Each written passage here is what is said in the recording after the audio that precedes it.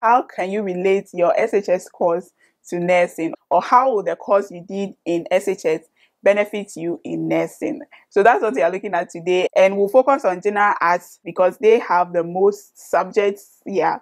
So we'll look at general arts, and some of the subjects also overlap, so you can use the same principle or the same response for the other subjects too. So if you're interested, let's get right into it. There are two ways that I will tackle this question if I were in your shoe. Number one is to give a summary. So a summary of all the courses you did, especially the elective subjects. You just give an overview of what you learned in SHS. For example, I did general arts in SHS, and my electives, I did elective maths, economics, geography, and government. So I can give a summary of the 4 subjects and how it will help me in nursing, or focus on one subject and how it will help you in nursing. So I can either focus on elective maths or government or economics or geography and how it will help me in nursing school. So looking at general arts, the electives are many. There's geography, economics, history, government, ICT, elective maths, languages, religious studies. If you'll be taking the subjects one by one, let's look at how you can form your answer, okay? So the first one we'll look at is geography. And what is geography? Geography is the study of places and people and the relationship they have with their environment. So if you want to use geography for your answer, you can say, geography will help me understand the relationship between where a person lives and the kind of health conditions the person can come with. For example, someone living in a swampy area will have problems with insects like mosquitoes, and so that person is prone to having malaria very often. Or you can leave it as, for example, someone living in a swampy area will have issues with insects, and then they might ask you a follow-up question. Like in my interview, they ask a follow-up question like, so what kind of insects are very common in swampy areas? You can say mosquitoes. So what diseases do mosquitoes cause?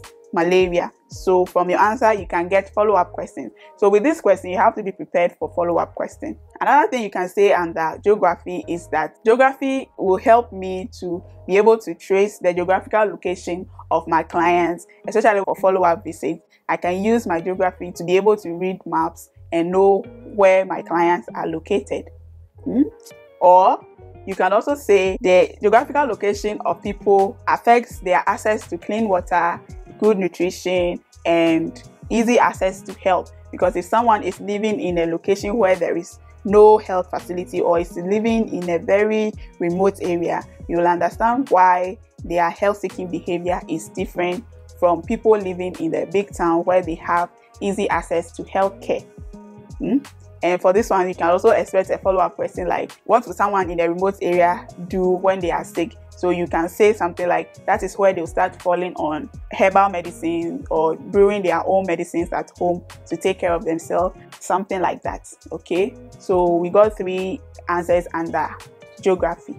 So moving on, we go to economics. Economics will help you to understand the financial status of your clients and how that impacts their health circumstances, because you realize that the financial status of people can be linked with some of the diseases that they suffer. For example, we think it's rich people that suffer hypertension, diabetes, heart problems, and all of that. And poor people also suffer from malnutrition because they are not getting enough to eat, and communicable diseases like polio and the like. Or you can also say that the financial status of people also influences their health-seeking behavior.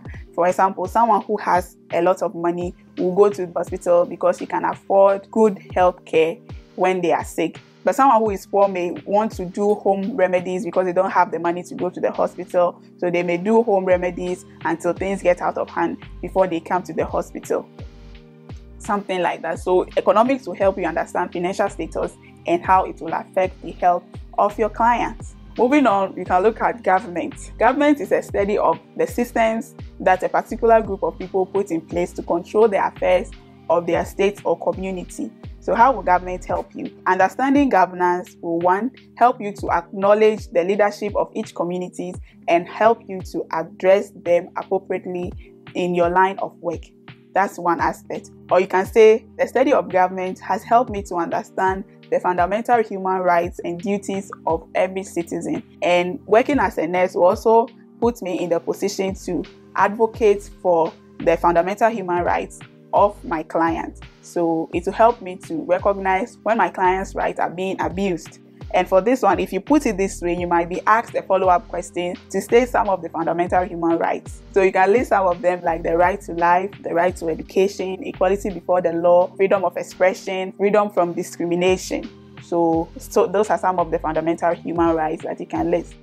The next one is history. Let's look at history. The study of history. History is the study of the past and how past events has shaped or formed societies and communities, and history will help you understand how people from different cultures and different societies behave. So how will it help you in nursing? In nursing, you work with different kinds of people from different cultural backgrounds, different ethnicity. So understanding people from different ethnic groups and their norms will help you to adapt easily to their lifestyle and work in harmony with them. For example, I am an Ewe, and when you go to an Ewe man's house, the Ewe man has to welcome you. Hey, where's Olo? That means you're welcome. Then you greet. Oh, good morning. Now. Then you state why you are in the person's house. But when I came to work in the Fanti land, I realized that with them, you would have to greet. You, the person coming to the Fanti man's house, will have to greet before they welcome you. So you see, it's reversed. Okay, so knowing how different ethnic groups behave will help you to work with them in harmony. The same thing applies to religious studies. Religious studies will help you understand the different kind of religions and their practices so that you don't offend them. For example, someone who is a Jehovah's Witness might be on the ward and in need of blood, but they don't take blood transfusion. So will you force the blood on them? No, you have to find alternate means of boosting the blood of that patient. So understanding religion and religious practices will help you plan your work and your nursing activities for such a patient without offending them. So with the religious studies, it has to be in relation to the religious studies you did. If you did Christian religious studies, then you have to focus on the Christian religious studies. If you did the Islamic religious studies, you have to focus on the Islamic religious studies. So the belief system of Christians, the belief system of Muslims, you have to, know those ones, and then you can apply it here. Okay, list examples of some of the response you give to the subjects we've already done, and let's see how it goes in the comment section. The next one will be languages, and this one is based on if you are conversant with the languages you did in SHS, and you know that you can speak the language, then you can say that, oh, if I encounter someone speaking this language, I can easily interpret and be able to care for them because we can speak the same language, or I'll be available when somebody speaking this language comes to the facility for interpretation so that you can give that person care. And this one, you can be asked a follow-up question, like they can give you a sentence and ask you to translate. Don't go and lie. So if you know you can't speak the language that you did in nursing, in SHS, you can leave this one out, okay, and focus on the others. And then the last one will be ICT. ICT is computers. And today, in today's hospitals, we are trying to move from the paper system to the computerized system. So when you go to some of the big hospitals, you see nurses behind computer asking you questions and entering data. So with ICT, you can say we are living in the computer age where everything is computerized. And I've been to the hospital and I've seen nurses behind the computer asking questions and inputting it in the computer. So my knowledge in ICT will help me to easily learn the computer system in the hospital and also be able to input data whilst I take care of my patients. This is subject by subject. And then, so if you want, you can summarize geography and economics together and say, geography will help me to understand the kinds of diseases that is associated with the location of people. For example, someone in the swampy area will have problems with insects like mosquitoes, and so will have problems with malaria. And economics will also help me understand that the financial status of that person, whether rich or poor, will determine how easily that person will go and seek health care. So put examples in the comment section with this video, I'll be under the comment section to look at your responses, how you summarize things, or how you put your answers, and make corrections when there is the need to. So leave your answers in the comment section. Let's judge and see how well you can put your answer together for your nursing interview.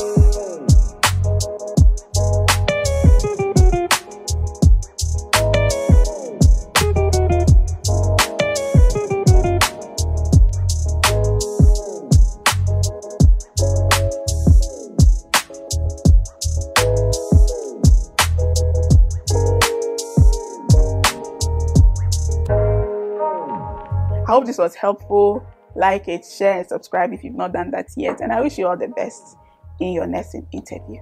Bye for now.